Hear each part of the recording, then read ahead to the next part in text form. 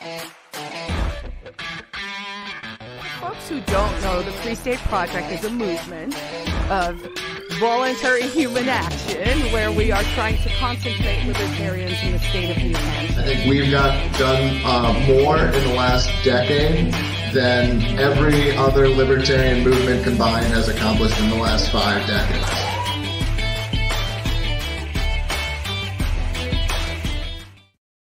Ladies and gentlemen, boys and girls, libertarians, anarchists, movers, natives, and those on your way, thanks for tuning in to another episode of Free State Live, where you get to hear all about the ways you can live free and thrive in our free state of New Hampshire.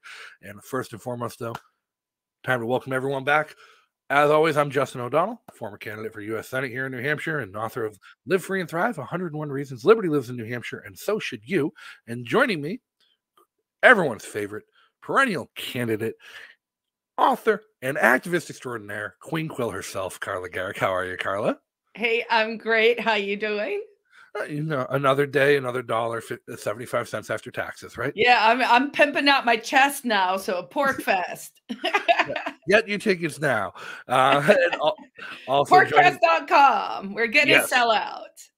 Yeah. Well, it's what does this be? The 4th sellout in a row? Yeah, 3rd, I think, just because 2020 obviously was a little smaller with but it happened. The only friggin' libertarian event worldwide to go ahead as planned. That is how awesome we are here in the Free State. Absolutely.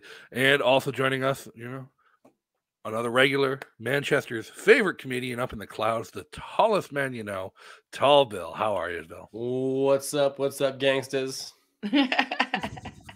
We have a gang sign now. I saw we did the ladies' night and everyone was like, yeah, we did like a little porcupine. It was cute. I think they're going to make fun of us for that one. Yeah. Probably. I think we're going to make fun of that one. It's all right. I think it's still good. We should still do it. They make fun of us for everything. That's kind of what they do. I'm going to make fun of us for that one. Oh.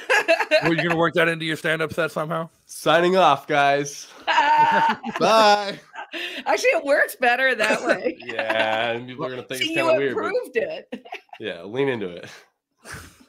Well, speaking of leaning into things, last week we actually had a brilliant conversation with the director of Freedom Fest, and we're talking about the evolution of that organization's mission and their event and how they're trying to more encapsulate the arts and more of messaging and reaching out to people in different manners, music, film, other forms of media, writing, and everything, aside from just the traditional academic speakers you get at Liberty festivals and Freedom festivals. And tonight's guest, we have somebody, the executive director of the Art of Liberty Foundation, that does a whole lot of media work. And I think I got like 7 emails from him today with different articles written, trying to push down this media road. We have Etienne de la Boetie2. Etienne, how are you today? I'm fantastic. It is great to be with you and your audience and all my friends in the FSP. Yeah. So why don't you tell everybody a little bit more about the Art of Liberty Foundation and like what it is you do and you're doing with that organization to try and help push liberty here in New Hampshire and the rest of the world, because you're not contained in your mission like some of us. Sure. So we're a startup public policy organization. We're voluntarist. And I think the thing that makes us different is that we don't believe in, not only do we not believe in the legitimacy, desirability, and necessity of having a government at all, but we think that that government is a technique used by what we call intergenerational organized crime to rob and control societies. So you can never, ever have a legitimate government. It's impossible to delegate rights that you don't have yourself to a representative to represent you doing something you don't have to, do yourself. You don't have the ability to do yourself. If my girlfriend and myself can't vote to rob somebody because there's 2 of us and 1 of them, it doesn't matter if there's 3 or 10 or, 230 million others. You can't be bound by a social contract that you didn't sign. So government is illegitimate. And I think that it's always been illegitimate. It's been just kind of a trick to rob and control societies. And whether or not you believe in the legitimacy of government, I think that most people would, or as far as I've found, most people will generally agree that even if they think there should be a government, the government that we have now has been, has been hijacked and is being run by organized crime for the benefit of a few at the expense of the many. And so we've got an organized crime problem in DC where trillions of dollars are being handed to private companies through the TARP, the TOLF, the bailouts, the stimulus, billions and billions of dollars for weapon systems we don't need to fight wars based on lies and manufactured intelligence with enemies that have been invented so we can be robbed. And so what we're trying to do is we're trying to expose that. In doing that, we publish books and monographs, articles, and a flash drive of freedom that we call the Liberator that back. Did we lose him? Did we lose you, Etienne? I believe so. Ooh, I guess NSA didn't like what he had to say. He's back. There you go. All right, you're back. What was so shocking that they had to censor you? So you were on the Liberator. Yeah. Yeah. So we back up all of the evidence of government's illegitimacy and criminality on a little credit card size flash drive that we call the Liberator. And this is everything that's disappearing off of the internet and being deplatformed or de-indexed by the search engines or deleted off of YouTube. We're trying to make sure it doesn't go anywhere by creating an archive that can fit in everybody's wallet. That's pretty cool. Is that similar to like the Download Wikipedia project? I mean, I know there's a lot of people who talk about how you should have an external hard drive that just has a local copy of Wikipedia on it because of all the information that's out there. But yours is more specifically the stuff they won't let you put on Wikipedia. Correct. Well, ours is documentaries, short videos, important books in PDF, truth music, dank liberty memes. It's a little bit of everything. I'd say half of it is evidence of government illegitimacy and criminality. And then half of it is voluntarism. So how the free market could deliver everything that the government does except redistribution without the violence and the extortion and the malinvestment and all the problems that come with having an organized crime government. Yeah, Etienne, I think I met you the first time at a Liberty Forum, and you had your book. I think it was before it was published. It might have been the draft version. And I just remember being so taken by it because I'm a very visual person. Can you talk a little bit about that book and sort of how you went about it? If I remember correctly, it was sort of targeted to high school kids. Well, it's targeted to everyone, but it's very visually rich because most people are visual learners and they come to insight much quicker if you show them an image or a visualization or a historical photo. And so the book is really designed to wake people up to the scam of government. And so, starting off, it's kind of a picture book. It's image rich. And so, right off the bat, more than, 50% of people will engage with the book, where if it was just a text only book, that might be 10 to 15% if they were interested in the subject matter. But the book is so visually compelling that once people pick it up, they're kind of like, what is going on here? And they start flipping through the images and they kind of get hooked. And, I'll be exhibiting somewhere and I literally almost every time somebody will, begin reading the book at my table, and they'll sit down, sometimes right next to the table. Sometimes they'll take a book and walk over, and I'll just have somebody just, start like reading the whole thing. It's that kind of, that kind of interesting. And so the book is really designed, and this gets into, kind of what our goal is with New Hampshire. The book is designed to be dropped off at somebody's house, and then they pick it up and they're like, oh my God, what's going on here? And they just get sucked in, and all of a sudden they're now figuring out that government has been a scam and how the scam works and who's behind the scam. And then the flash drive backs up everything in the book with all of the evidence. And then, if people want to dive deeper, into, anything from 9/11 to the COVID, you can go into that particular folder and you can get the best evidence that we've been able to curate for the scam of 9/11, the scam of the COVID, whatever the scam of the day is.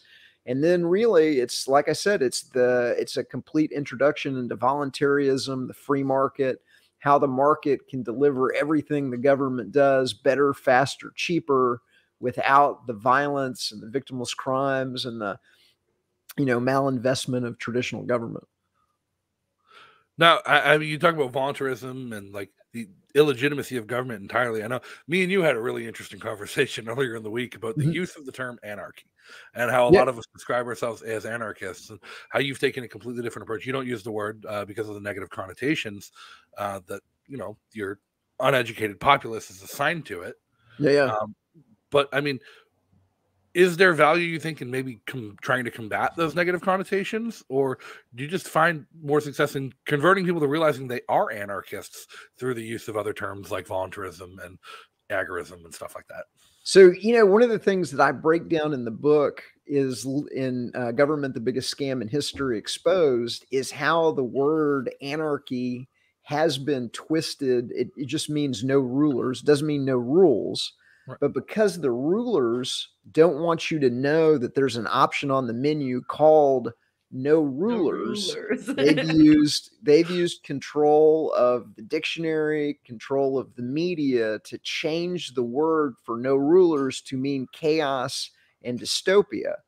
And so what I found is if you use the term voluntarism, and by the way, voluntarism just means that all relations between people must be voluntary. Nobody gets the ring of power. Nobody gets rights that other people don't have. Everybody has the exact same rights.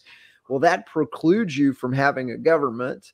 And there's also, there's also kind of an implied understanding of the free market, of the invisible hand, of how the world is a self-organizing system. It produces spontaneous order, and everything that government does would be done better, faster, cheaper by the market. Well, if you say voluntarism, number one, you don't have all of the baggage that is associated with the word anarchy. Number one. And then number two, people are like, oh, what's that? And it gives you kind of like a blank slate to explain to them the beautiful ideas of liberty without the baggage, the unfortunate baggage that anarchy has picked up among, people that aren't students of political philosophy. Do you find that most people have or haven't heard of voluntarism? Most people have not heard of voluntarism. I'm surprised this now in our group, in our circles, I'd say the majority of people have, but like to the average person on the street, number one, they've not heard of voluntarism, and anarchy is people in black masks setting stuff on fire during the G8 or the G20. So, or a great song in the UK. Yeah, exactly. So, I mean, have you seen success though? I mean, because you and I take completely different opinions on that. And I respect your opinion, where you come from with it entirely. And I think the difference is we try and reach different audiences with our media. Whereas I'm much more focused inward to the people who are already libertarian to discuss the ethics and implications of it. And you're reaching out to people who are on the cusp of learning about it. And to me, it's important that we defend the righteousness of our labels, because language is incredibly important. And when people talk about anarchy as this violent a bad Batman movie is what they think of when they think of anarchy. I want to see a world where when people think of anarchy, they think of the Christian Kurds, they think of the Free Christiana, they think of Slab City, and all these places around the world where people are living without government peacefully, harmoniously, and with peaceful relations with their neighboring governments. Right. And I want to see that too, but I think it's just it's a harder road to hoe using the word anarchy than using the word voluntarism. And so I don't think you're gonna get a lot of people. Like it's gonna be tougher to get people to self-identify as an anarchist than it is going to be to get people to self-identify as a voluntarist. And I think you're already seeing that because there's a lot of people, like, it's not just me, there's a lot of people that are, kind of adopting it. So I look at it as a little bit like the rebrand, but I don't, there's still people that use the word classical liberal, even though the word liberal was hijacked in the exact same way because organized crime didn't want people to understand that there was an option on the menu called free or, libertarian. And so, they hijacked the word liberal. They turned it into mean left. They popularized it to mean leftist instead of free or libertarian. And there's still people to this day that call themselves classical liberals. And so so I don't think that anarchy is going to die the same way I don't think that classical liberal is going to die. But like, I myself think it's easier to get people on board with the term voluntarism than the word anarchy, even though they mean the exact same thing. Well, at the end of the day, you're right, but I think Robert Daniel here in our chat actually makes a great point. We just need to stop using labels altogether, precisely because of the sustained attack on language and definitions by postmodernists. Labels are a trap. And I agree with that entirely. At the end of the day, like, labels are a trap to like pigeonhole people into something that can be used against them. But where we're fighting for our freedom and our liberty against government forces. And we just saw in the NBC documentary about the Free State, they had a short clip of an interview with Governor Chris Sununu, who's one of the better governors in the state, even though we do like to complain about him, to hold him to be accountable to a better than he is. He's awful. Yeah. Personally, I can't stand the guy. He needs to be better. One of the best in the country, and he needs to be better. But in that clip, he was talking about the diverse political climate here in New Hampshire. And he said, we run the gamut. Everything from your democratic socialists and communists to your free stater anarchists. Where even some of the more libertarian, and he identified himself as a small L libertarian. I don't think you can have that. Likes to label others as anarchists. So anyone who wants to claim the label, we should be embracing. I mean, let's not get in our own way here for crying out loud. I think how we win, at least in New Hampshire with the Free State Project, which is a little smaller in scope, I think, than what Etienne's trying to do. But, if we just say Free Stater literally means an individual, like, go ask him. Like, I was laughing because Granite State Progress kind of thinks they have this I gotcha where they're like, know your candidates. And I'm like, if you know your candidates, we actually stand a pretty good chance. Like, if you're not just listening to the song and dance, if you actually talk 100%. to someone who's mindfully aware of what's happening and can explain to you, oh, your school costs double what the private school costs and the kids can't read or write. Are you cool with that? I'm not, right? So we can win. So if we just say Free Stater is an individual, I think we reduce the label to the literal philosophy, right? The answer is in the answer. Mm-hmm.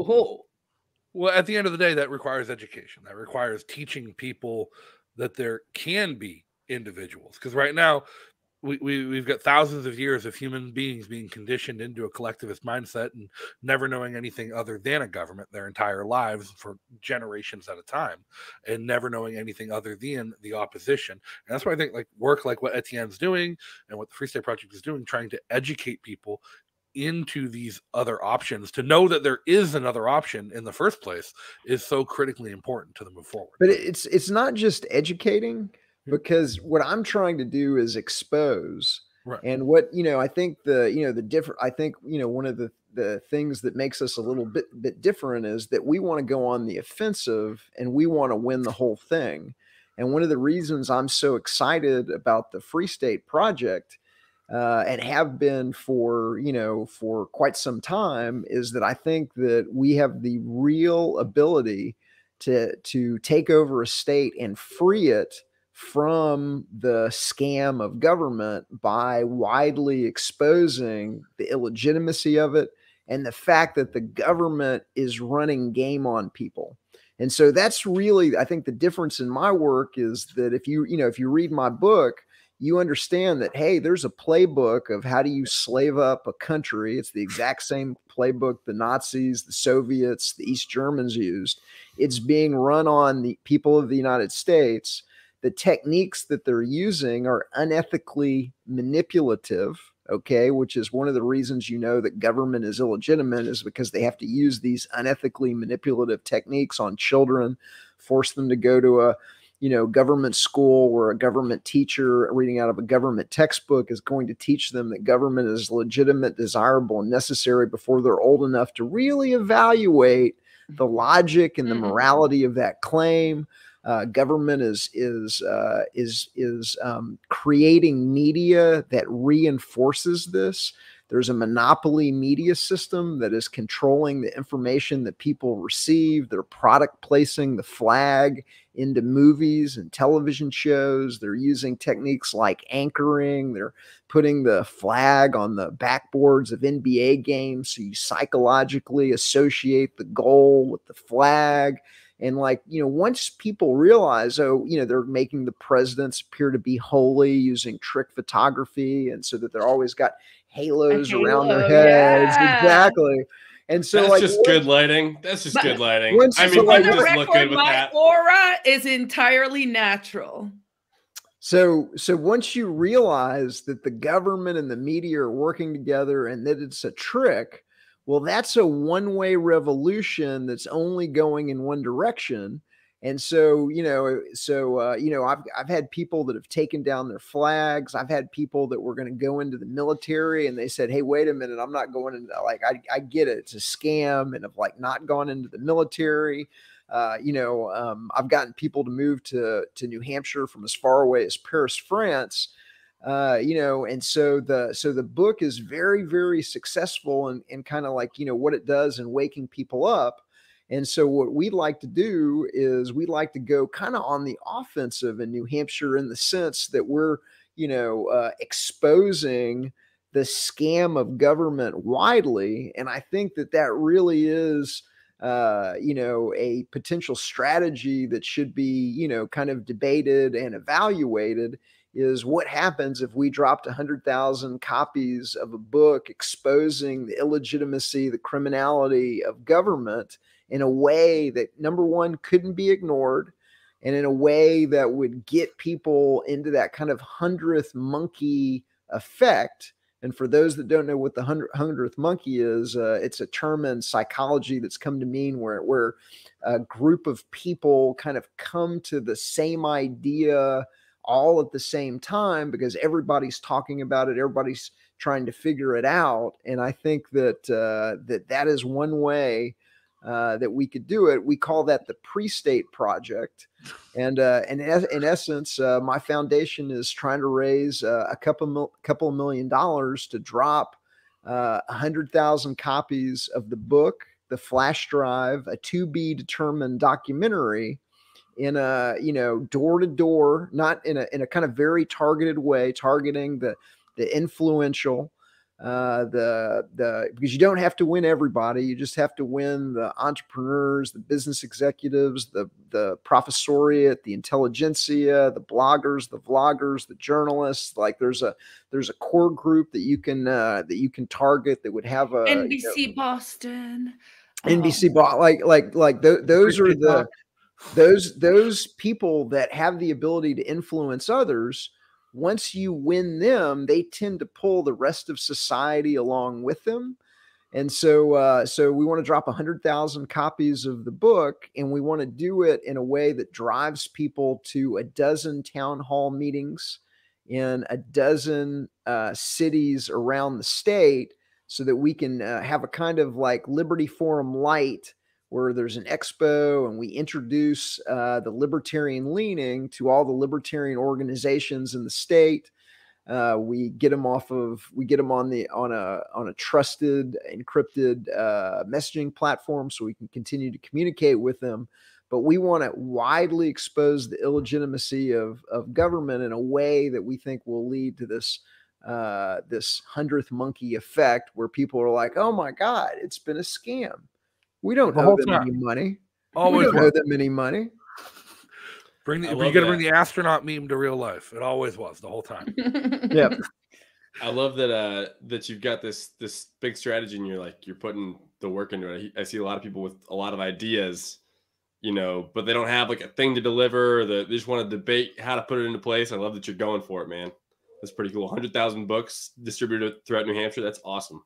Yeah, and so we started. It's funny. We started on the so we also started on the low side at the last Liberty Forum, and so in addition to selling dozens and dozens of books and dozens of Liberators, we began giving them away to New Hampshire influential. We began to give them away to elected legislators in the state, police chiefs, and libraries.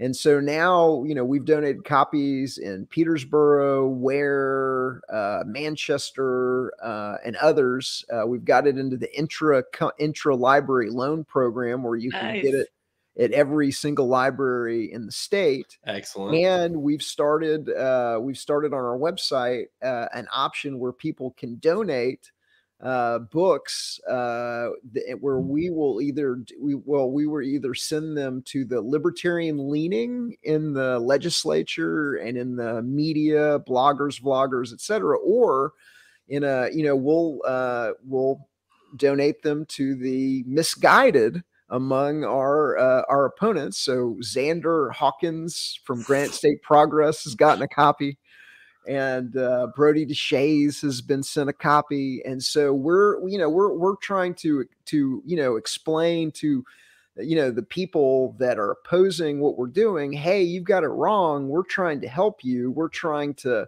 unlock your mind. Somebody's been running game on you. They ran some unethically manipulative techniques, but there may be, a reason why you're so enthralled with the idea of being an American instead of just being a human being that lives on this planet that doesn't owe your income or allegiance to some, organized crime system running unethically manipulative, behavioral psychology on you. But Howard, who would build the roads? You talk about trying to reach out to the people who are almost there, the people who are ardently opposed.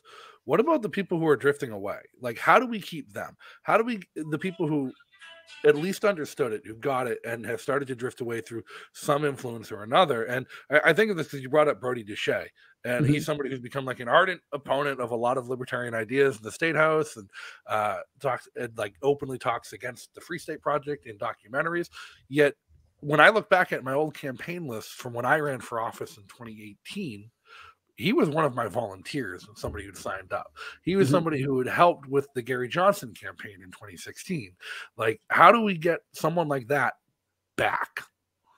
Well, so it'd be interesting. We could call him up and see what he thought of the book. But one of the things that, I'm doing differently is exposing the way the magician does the trick, because nobody likes to get tricked.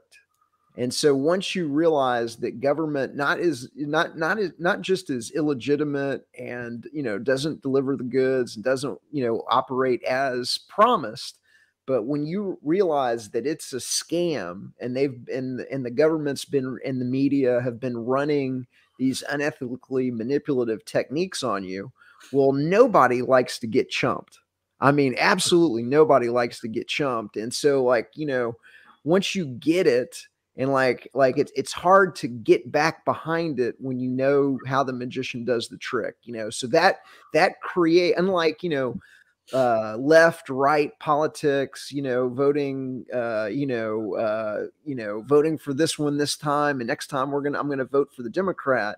Once you realize that government in itself is illegitimate and has been a scam and has been a trick to get you to go along with something that's not in your interest, well, that's a one-way revolution that only goes in one direction. Nobody goes back to believing in government once they realize they've been tricked and they understand how the magician does the trick, and they're like, oh my God, it was so what do you say to the old saying, it's easier to con someone than it is to convince them that they've been conned? I agree with that. I agree with that completely, but it's fighting an uphill battle on some level. So I agree with that completely.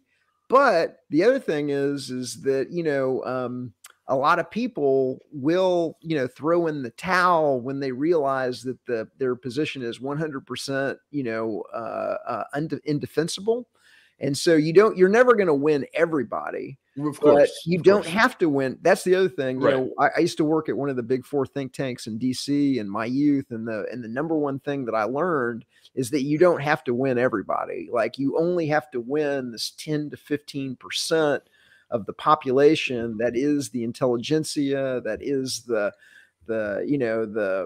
entrepreneurs, the business executives, the professoriate, the bloggers, the vloggers, the people that are in a position to influence others, and then they pull the rest of society.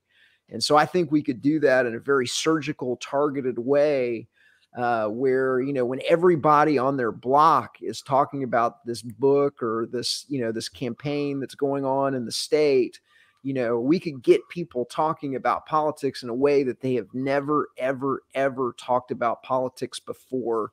And I think that that's easy to do. And it's, you know, like I said, I think it's a couple of $1 million. And what I've been trying to, you know, explain to, you know, our followers in the Art of Liberty Foundation is, if you want to free the United States, free New Hampshire first. If you want to free Israel, free New Hampshire first. If you want to free China, free New Hampshire first. We have to prove the case that liberty works. And so I think that New Hampshire could be the whole planet's laboratory of liberty. I think New Hampshire could be the whole planet's proof of concept that freedom delivers the goods and produces a better, higher quality standard of living than anything else. And that's the opportunity I see with the Free State Project. Well, amen. That is a good note to end on. Awesome. I think what you just described there is what the socialists call the long march to the institution. It's one of the most effective socialist tools they've ever used to capture the world, like working through academia and bureaucracy. Well, but see, the game has changed a little bit because of technology and the decentralization of the message. They do not control all channels into people's minds anymore. Yes. And that is part of the opportunity. And that is where graphics and visuals and memes and all of that starts to come in. And that is a huge opportunity for us. Absolutely. Etienne, where can everybody follow up with you, learn more about what you're doing, and support your work? Government-scam.com. artofliberty.org or artofliberty.substack.com are the main places to find us. And if you wanted to donate any copies to the Pre-State Project, you can do that at government-scam/store. And those are all my links. Awesome. Well, everybody give them a visit, check it out. It's great work. I got a copy of the book on the coffee table over at the Quill. It's been there for a couple of years now. It's a really interesting read. Great coffee table book just to leave around if you have guests coming too. Always a good conversation starter. And if you want to learn more about the Free State Project, head over to fsp.org. Always learn more about what we're doing, how you can get involved. And if you want to come visit New Hampshire before you make your move, you can get in touch with a great team over there that can help you plan your visit, plan your move, get connected with your local community as well. And while you're visiting, or if you're already here and just trying to get in touch with people, check out fsp.org/calendar. It's our most jam-packed calendar of events in the world. We joke every week, you can try and do them all, and you'll fail. I missed MVP for the first time in like 3 years this past weekend because I just overslept. I was so burned out. There's just too much to do, but it's always a great time to try. And if you want to support the mission of the Free State Project and everything that we do, you can go to fsp.org/give. And remember, it's a 501c3 charitable nonprofit, which means your donations are tax deductible and Uncle Sam doesn't get to spend them.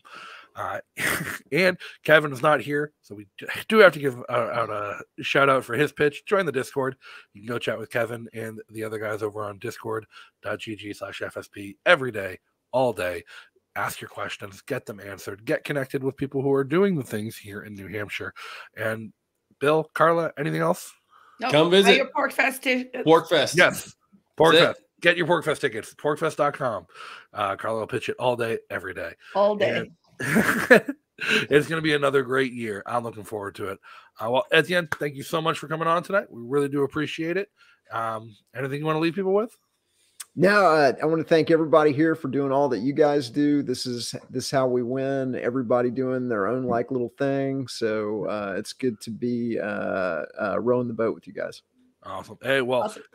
Until next time, everybody, stay free. Peace out.